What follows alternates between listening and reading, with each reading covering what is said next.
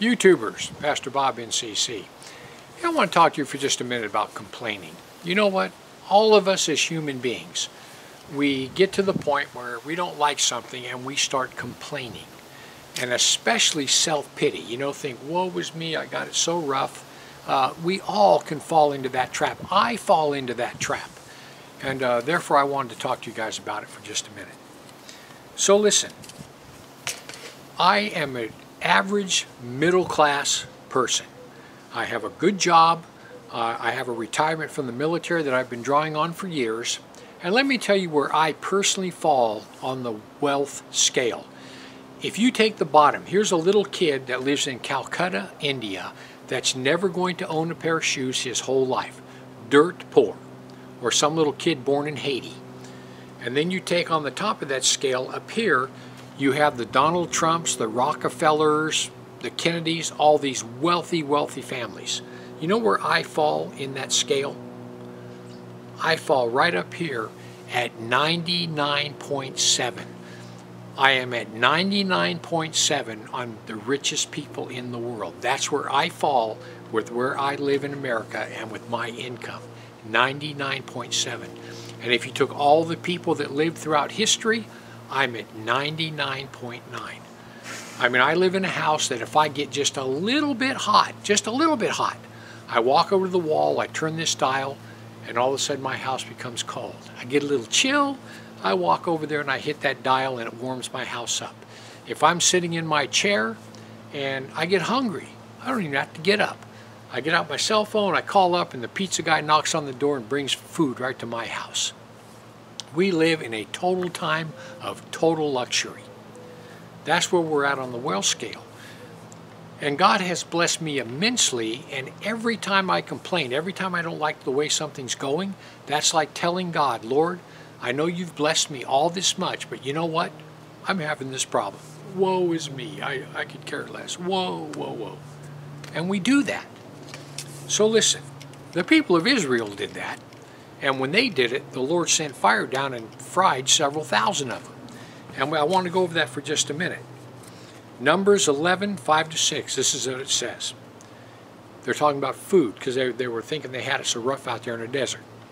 We remember the fish which we did eat freely in Egypt, the cucumbers and the melons, the leeks, the onions, the garlic.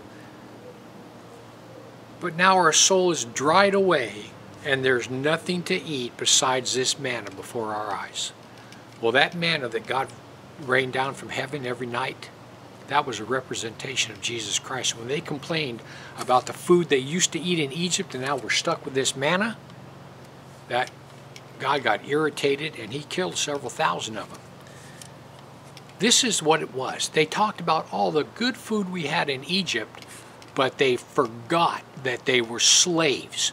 In other words, they remember the good and they forgot the bad. It's the same thing today when Christians look back at their former life and they say, oh, you know what, I used to love going out partying, I used to love doing this, I used to love doing that. Satan lets them remember the good times, but they don't remember sitting there puking into the toilet. They never remember that. You don't remember being in handcuffs getting a DUI or something along those lines. We always remember the good and forget the bad. So listen, this is what Paul tells us. He gives us a principle to follow in Philippians 4, 11-13. This is what he says. He says, for I have learned in whatsoever state I'm in therewith to be content. I know both how to abase and how to abound. Everywhere and in all things I am instructed both to be full and to be hungry, to abound and to suffer need. I can do all things through Christ, which strengthens me.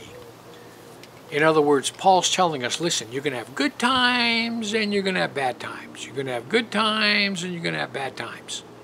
The key is to be content, to be steady through all that. If you're in a bad time, don't worry, it's going to turn around. If you're in a good time, don't get used to it, because pretty soon it's going to become a bad time. Times go up and down, but we're to stay steady. We're to stay focused on the Lord. And this is what he says is the key. The key is to wait on the Lord and to be about his business. If you're in a bad time, just wait. Just sit back and pray. Don't complain. Pray about it and pretty soon the Lord will turn it around. You just have to wait on the Lord. This is what it says in Isaiah 40:31. It says, "But they that wait upon the Lord shall renew their strength. They shall mount up with wings as eagles. They shall run and not be weary. They shall walk and not faint."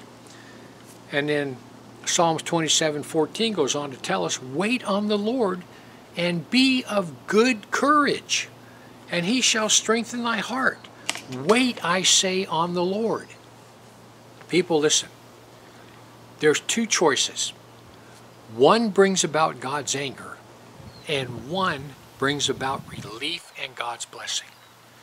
Whenever you feel like complaining, whenever you think you got it so rough and you have it worse than everybody else, whenever you think that, instead of complaining, pray about it. Say, "Heavenly Father, this is what's wrong right now in my life. Would you please help me?" And then once you pray, you wait. You just wait, be content, and the Lord will send deliverance. He always does. He always does. Good times, bad times, Paul tells us to be content. Pray about it and wait on the Lord. That's what we're to do. Are you saved? If not, you need to be. You need to repent, put your faith and trust in the Lord Jesus Christ. If you do, you will live on into eternity. If you don't, you won't. It's that simple. Heaven or hell, you choose. And just remember, once you take your last breath, it's a done deal.